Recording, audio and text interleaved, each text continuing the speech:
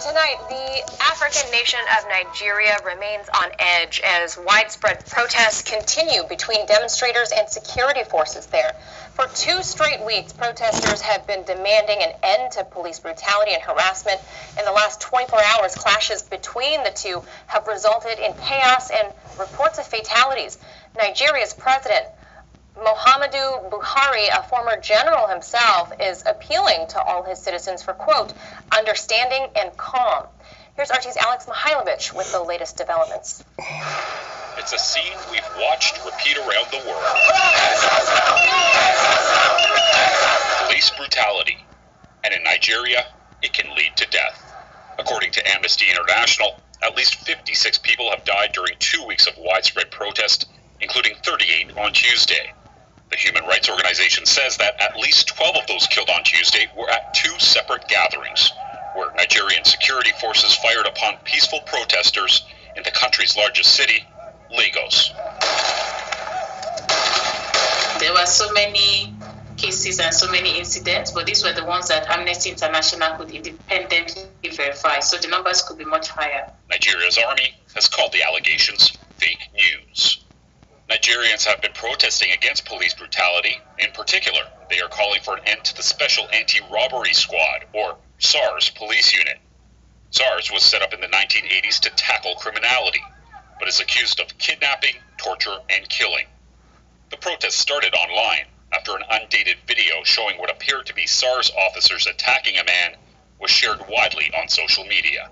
Echoing the demands of Nigerian protesters, voices from around the world have condemned the action of Nigerian police. Some of those supporting the demonstrators in the African country are average people on the streets, as far away as London. It is time for change in Nigeria. We are all standing for change. While others are prominent figures, such as the UN Secretary General. So it's time for all countries to understand, and I hope Nigeria will be able to do so, that police brutality needs to stop, and those that are responsible for acts of such dramatic violence are made accountable. And this is essential everywhere. Although Nigeria's president, Muhammadu Buhari, disbanded SARS last week, the protests have continued. The Nigerian public has become accustomed to broken promises by the government and have taken this opportunity to campaign for wider social change. The nation's government is famous for corruption. The country remains poor and lacking in infrastructure, while billions of dollars pour in from oil revenue. So far, Tuesday's violent crackdown has done little to stop the protesters. Evidently, even the most draconian measures are not able to silence the voice of the people. For RT, I'm Alex Mihailovich. Alright, Shalom. I want to first give all honors and God's praises due to Yahweh, Ba'ashem, Yahushai, Ba'ashem, Kakadash. Double honors to the apostles and the elders of Great Millstone. Peace to Akim that's doing his work on the four corners of the earth. And what you just witnessed was pretty much of Jacob's trouble in Nigeria. What you just witnessed. So really, those are really the curses of really Yahweh Shem Yahushai to use so-called Negroes, Latinos, and you Native Americans, no matter where you are on this globe. Okay, you caught the curses of Yahweh B'Shem Yahushai because your forefathers made a covenant with Yahweh. Okay.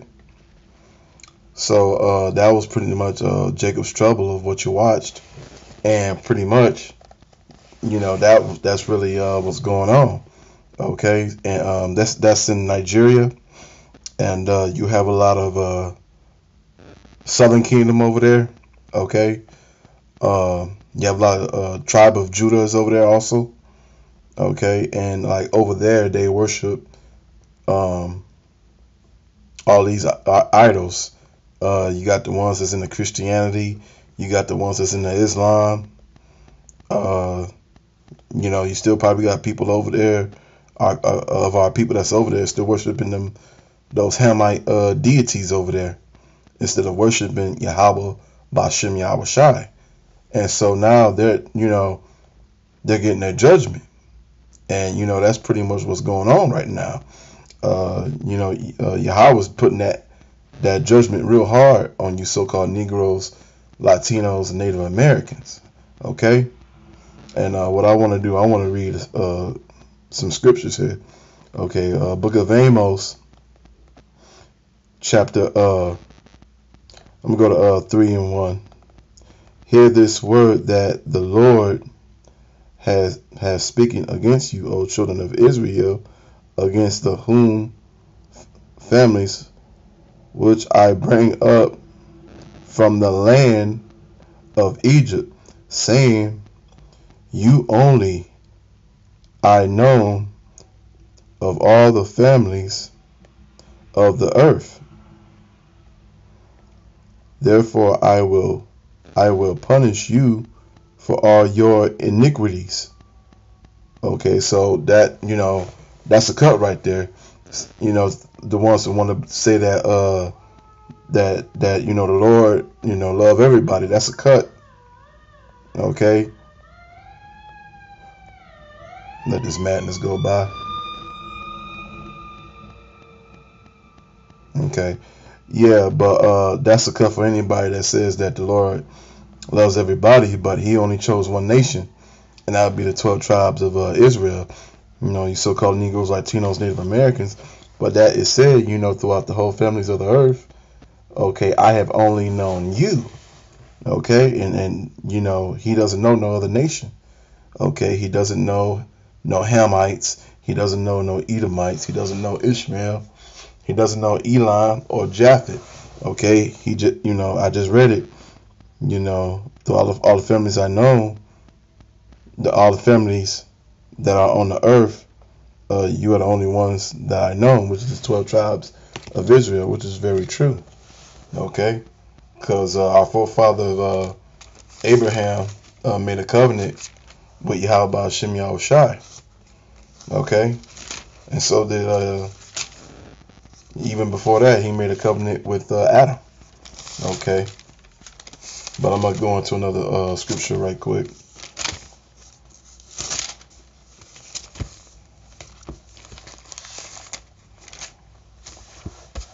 Okay, I'm gonna go to Jeremiah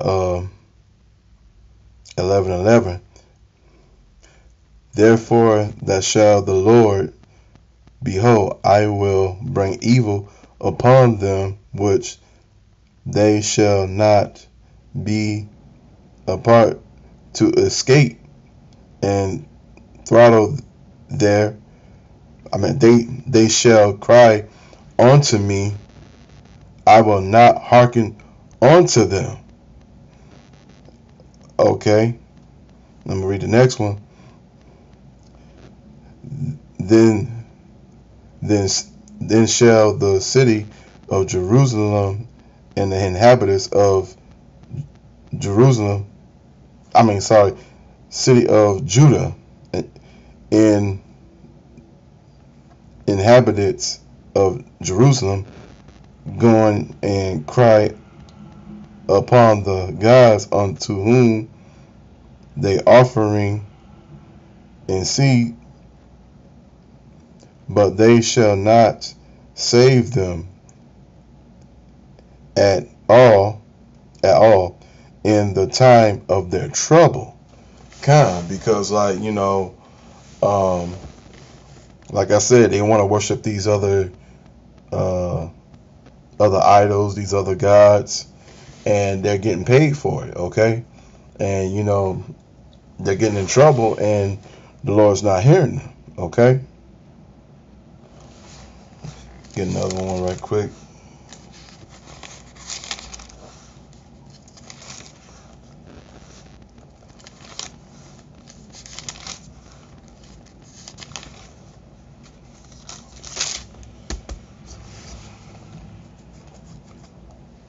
I want to read Jeremiah 30, verses 7.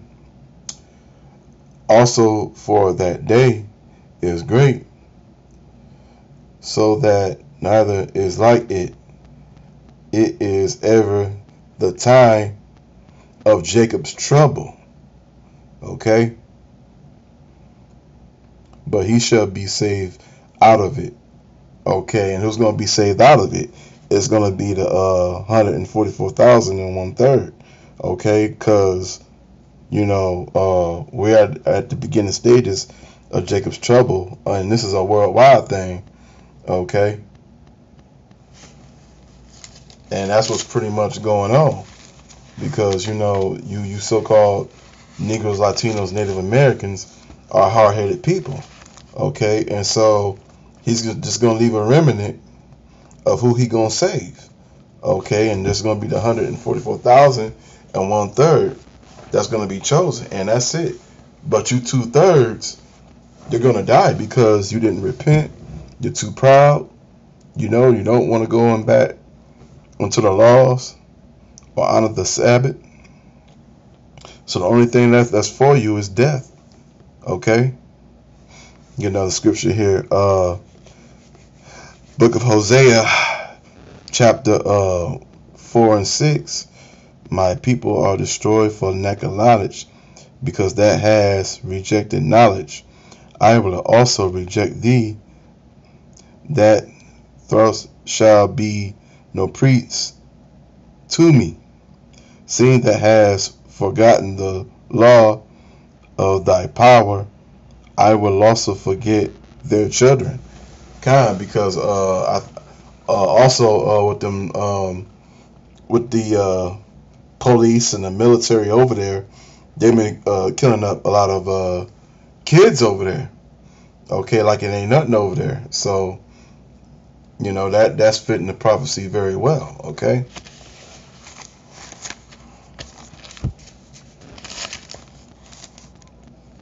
Get another scripture here.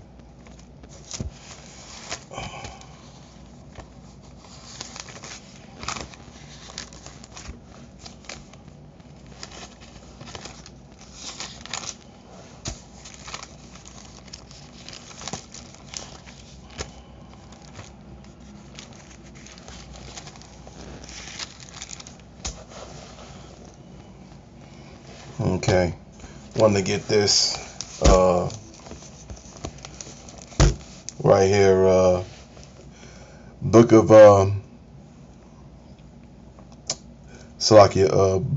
book of St. John, chapter 8, verses 44. Ye are of your father the devil, and the lies of your father ye will do his.